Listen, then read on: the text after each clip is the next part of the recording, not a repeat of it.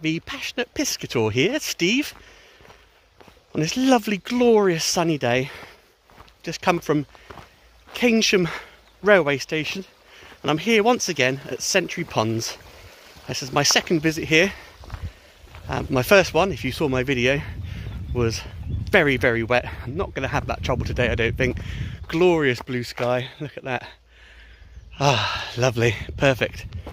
And I'm here to see if I can catch a few fish, which is the aim of the game for a fisherman like myself.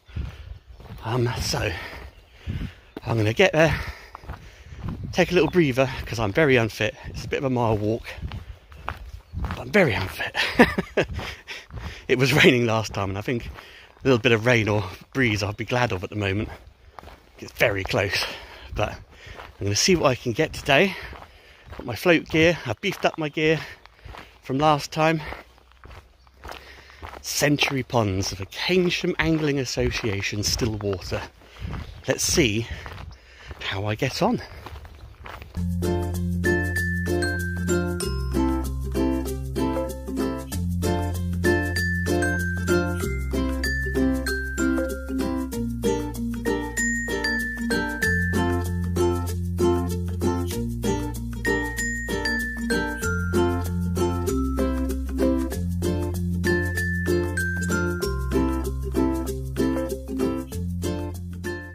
Just had a little wander around the lakes. There's only one other angler fishing on the pond I'm on, which is going to be the island pond. Having learnt my lesson from the carp pond, the old pond, last time, I'm going to try and aim for the more silver fish today. The fish, the carp anyway, are on the surface, sunbathing as is expected on a nice warm day like today. But I've picked a little spot just behind these laurel bushes here, and got a lovely willow overhanging, so I have plenty of nature and wildlife around me, and it might offer some protection from the sun. I think as the sun pitches round, I'm going to be in full sun. So first of all, I'm going to do the most important thing you can possibly do when fishing in the sun, and that's whack on a bit of the old Mazola cooking oil. Bald! This is a nice spray on one, so it doesn't make it too greasy. I'm going to paint myself up like the Joker from Batman.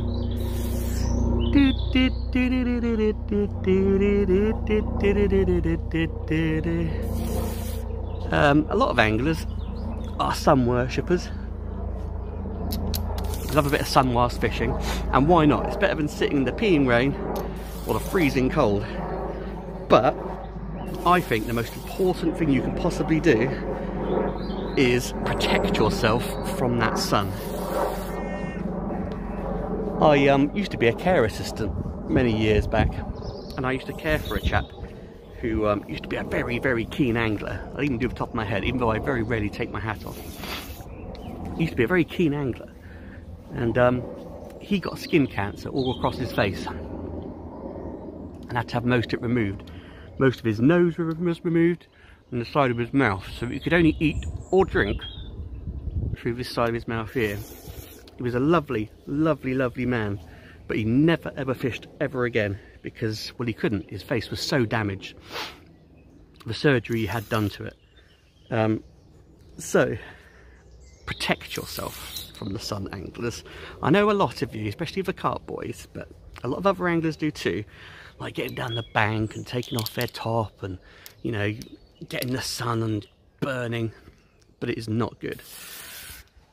The more you protect yourself, the longer you'll be able to continue fishing. And that, to me, is one of the most important things. Well, plus the rest of it, living long lives with your family, blah, blah, blah. But we're on about fishing here. You'll always see me wearing a long sleeve shirt. Well, about 95% of the time. If I'm down at Angler's Paradise, I do tend to rep a nice polo, in which case I will always suntan, block my arms, always do my face, and you will very, very, very rarely see me without my flat cap to protect myself. So get the old factor 50 on, which I'm using today. Keep it topped up. You'll still get a tan, guys, don't worry. keep your shirts on, keep a hat on. I mean, keep your shirts on anyway, because I don't know about you guys, but I hate getting to a lovely, beautiful fishery, sitting down, seeing all the carp basking in the sun and the swallows flitting around in the sky, and absorbing myself in nature bathing. And then looking across the other side of the bank, and there's a big fat guy, not half naked, sat on the opposite side of the bank, ruining the atmos entirely. Personal opinion, of course, but protect yourself, get the old Joker face paint on, let's get fishing.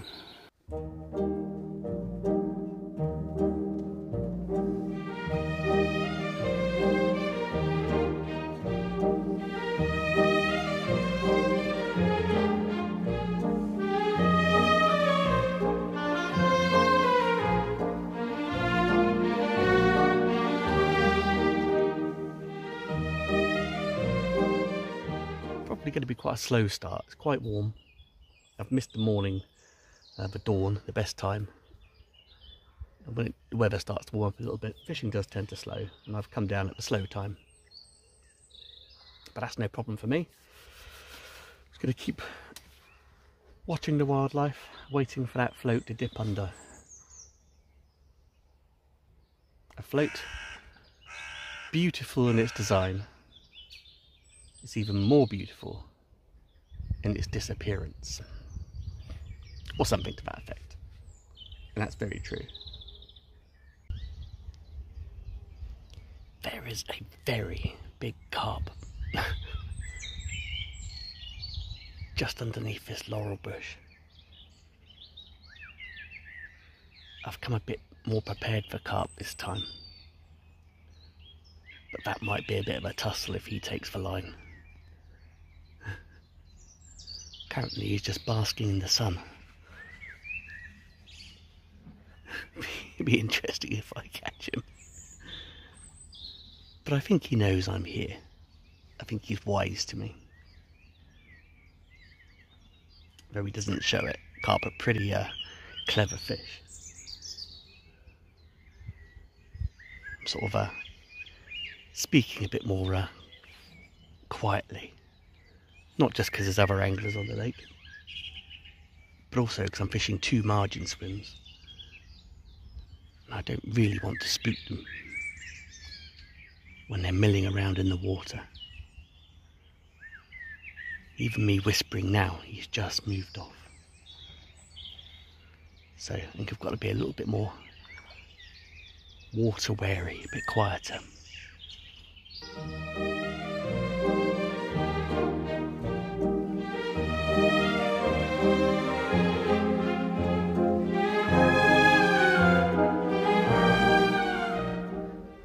This lovely long eel is £1 on the nose.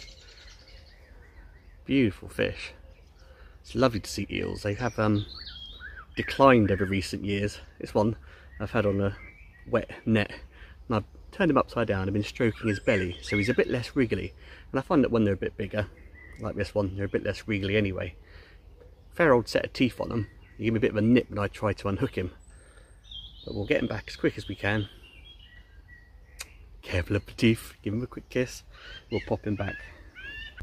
Eels are quite a rarity now, especially to any sort of size, not that this one's particularly big. How about that for a long man?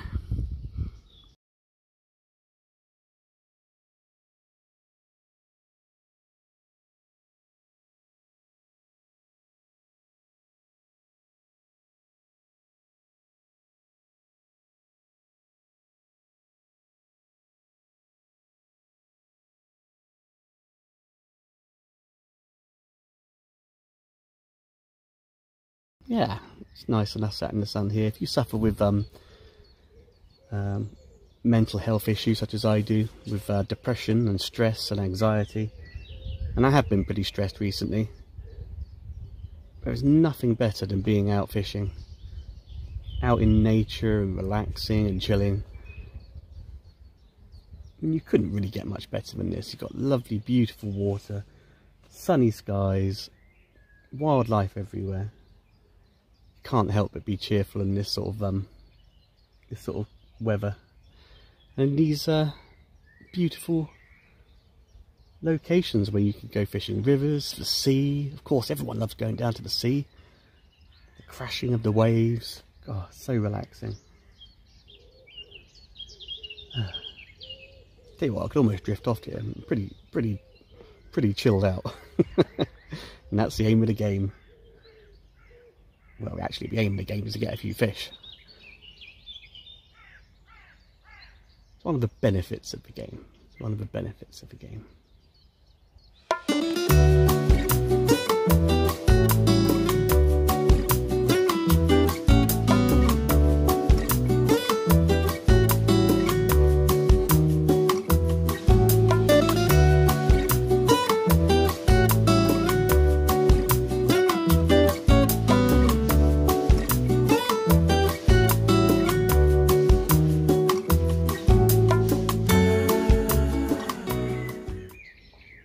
Well, it's the hottest part of the day. Glances at float. And the fish all but stop biting. Which is fair enough. It's too hot to move. The only thing daft enough to keep working in this sort of weather are all these bees in this bush. This is not a swim for people who don't love being in a close proximity to like 100 bees.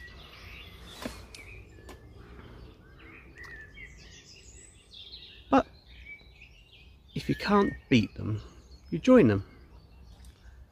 If the fish are relaxing, then so should I be. And I have been relaxing.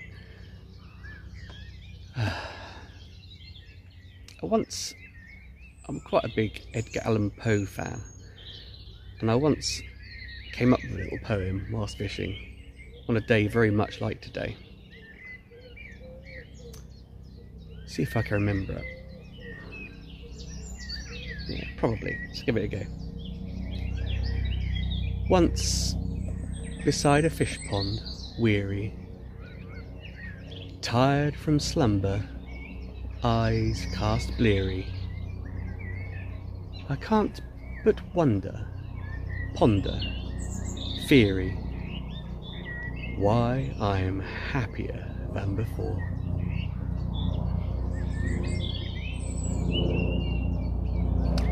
Or it could be that I'm just not thinking about it properly. If the fish are sleepy, should I really be? I don't know. Time to get that watercraft working. Now, from what I can see here, there's the odd little bubbles appearing here and there, so there are fish still moving. Not a lot you can see on the surface, but because the water clarity is not that great, there's a lot of scum on the surface from the fallen pollen and bits and pieces. But every now and then, a bird flies over, be it a swallow or a swift or a house martin. There's actually, I think, been a few sand martins go past, but they've been so quick it's been hard definitely to sell. But sometimes a pigeon goes over and the whole of the water just goes with fish. Hundreds and hundreds of rudd. Now, I've had a go at trying to catch those rudd and they're little buggers, but I'm not taking my waggler as I cast it out, mostly because the waggler goes in bloop, and the fish scatter. But maybe anyone who watched my bleak video, I say fairly recently, beginning of spring, it's summer now, knows I have the rudd float. And if this bad boy can't do the job of catching a few little teeny tiny rudd when the going is really, really hard in this hot weather, then absolutely nothing can. So let's get this one on, fish it. I'm going to fish it about that far into the water. It's going to lay flat. It's going to be about that deep. And I'm going to see if I can pull out just a few little teeny tiny rudd just to keep me going until the bigger fish move in and start feeding on all this bait I've been putting in all day. Here we go, guys. The patented passionate piscator rudd rig, ready for action. Send her out there.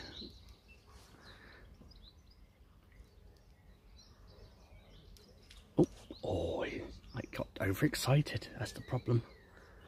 Maybe this is it though, guys. Turning a day of no fish. Well, not a day. The hottest part of a day with no fish. To the hottest part of a day with a rudd. I think I've literally just cast that into some clag. There we go. Oh. Problem is these rudd are so small. They're struggling to take the maggot.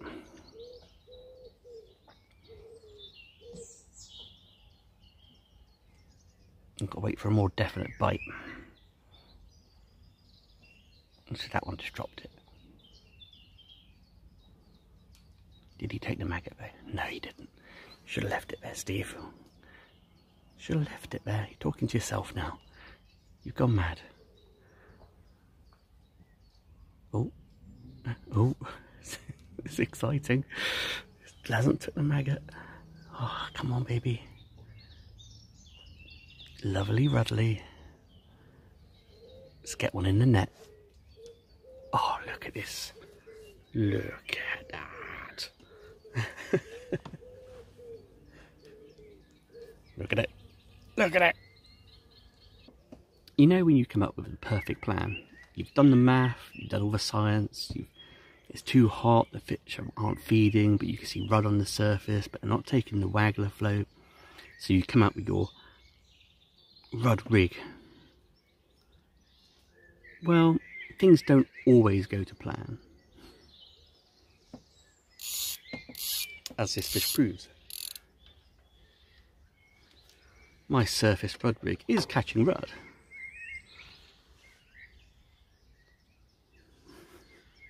But also perch. What are perch doing? Swimming about on the surface.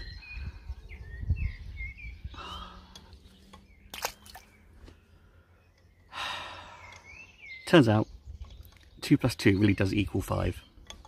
Who knew?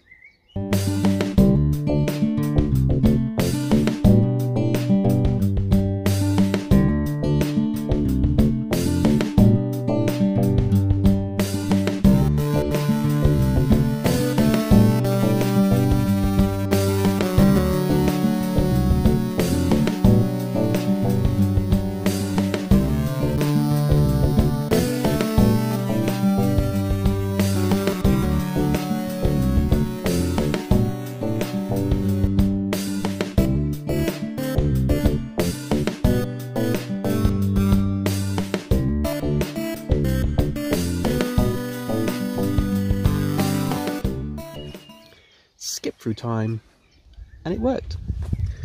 I caught a load of rudd, absolute ton of rudd, and plenty of perch as well. But inevitably, I've head back to the bottom now, bottom of the lake that is, with my float rod, back into those 2 swims I was feeding up earlier. It's late afternoon-ish now, coming up into the evening. Must be almost 6 o'clock. I've had so many rudd that I wasn't bored of them, but I just fancied a bit of a change. The chap over the other side of the lake noted how many I was catching. I didn't video every single one. It would have been madness. It'd have been like the bleak video, bleak, bleak, bleak, bleak, bleak, continuously. Then rudd, rudd, rudd, rudd, rudd, all over the place. But yeah, so we're heading back down to the bottom. Just re-rigged my rod up again. Oh my word, the fish just, you wouldn't believe, the fish just literally jumped out of the water and almost hit the bank by my foot. So maybe I should be fishing outside the water, not in the water. Who knows? Anyway, the chap over in the corner, he was here at 8:30. He's gone and he caught nothing at all. He was using pellet. So my idea to use pellet is completely out the window. Not going to do that. I've tried worm for a little while. Got absolutely no results whatsoever. So I'm sticking with the maggot, because at least I'll be able to catch some smaller fish, hopefully, over that. During the time I was catching all those rudd off the surface, the old pond has completely filled with carp anglers. I mean, every single available swim has a carp angler in it. kind of a bit pleased to know as well that they've caught absolutely nothing as well so far. But I suspect they'll fish into the evening, and they'll probably winkle a few out, won't they? Well, the carp have been breeding today, so I mean, it's not a species of fish I'd be heading for, that's for sure. They're going to be busy doing other things, and you know, and personally, I don't really rate targeting breeding fish because they're just knackered from, well, getting down and dirty, getting fruity at the bottom of the lake, and I don't think that's very fair. But you know, everyone has their own opinions and views on things. Just happens to be mine, and there's plenty of other species of fish to go catch, although I'm not really getting any at the minute. The bailiff came around earlier and said there's some tension here, so I'm hoping for one of them. But you know, a few more perch, a few more rudd, perhaps another eel. I'll be happy with that on a really hard day. Boeing 747 going over. Yeah, on a really hard day, I think that I've done pretty well, to be honest. Fought outside the box, caught quite a few fish. No record shakers yet again, which is a shame. The sun has disappeared behind the clouds now, so I'm not burning to a crisp like I was earlier on. Maybe that will bring the fish on to feed a little bit. Who knows? Well, I'll know by the end of this video. It's very quickly turning into a late night eel session. Smaller one, this one. Made a right old mess of a net.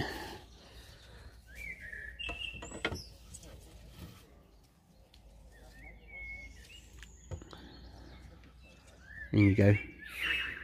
Back into the depths. Let's see if I can get off some of that eel slime.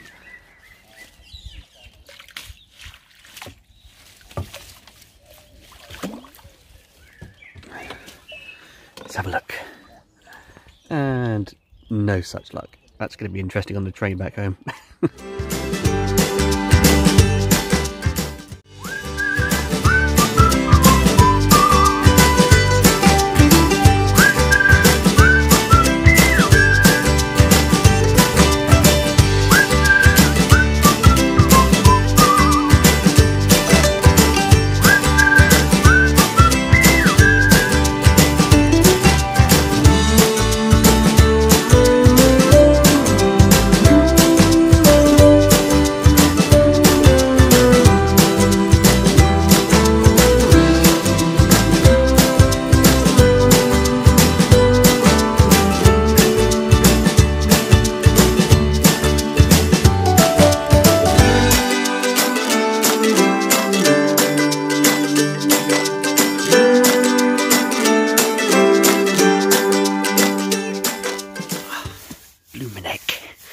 Here's a question for you viewers.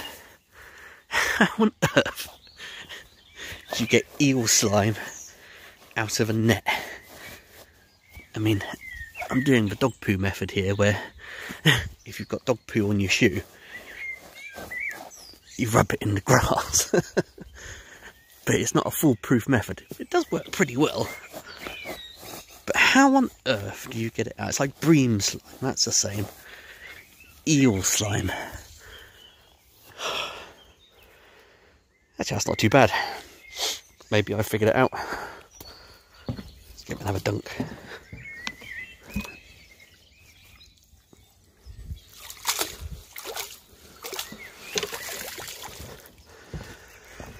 The old passionate piscator dunk and rub. That'll have to do. Home James. Home James. Why do they say Home James? Who the hell is James?